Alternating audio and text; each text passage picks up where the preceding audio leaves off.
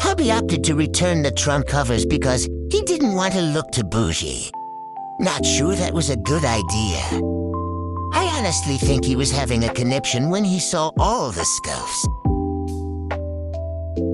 Especially this one. Oops.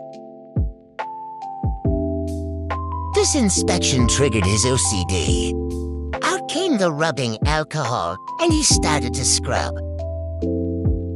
After lots of elbow grease, we started to see the marks disappear. Not sure if he will do this every trip. I'll keep you posted on this one.